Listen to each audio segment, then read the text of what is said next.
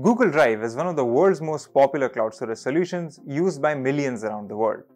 My name is Idullah, you're watching Candid.Technology, and in this video, we're talking about how you can select multiple files in Google Drive. Selecting multiple files in Google Drive works exactly the way selecting multiple files works well everywhere. All you have to do is open Google Drive. And the first way to do this is to hold down the Control key on your keyboard and click on all the files that you want to select. So as you can see, I can hold down Control and select these top files.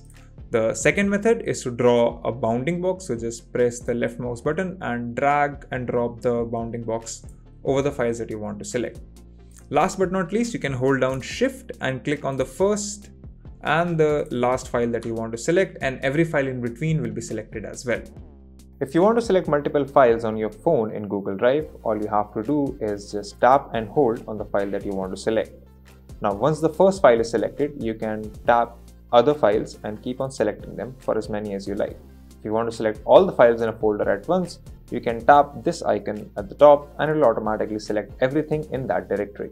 If you like these videos, consider subscribing, give us a thumbs up, press the bell icon and tell us in the comments below what more such videos can we make for you. If you want to know more about tech, visit our website, Candid.Technology. Follow us on social media, follow me on Instagram or Twitter, and we'll see you in the next video.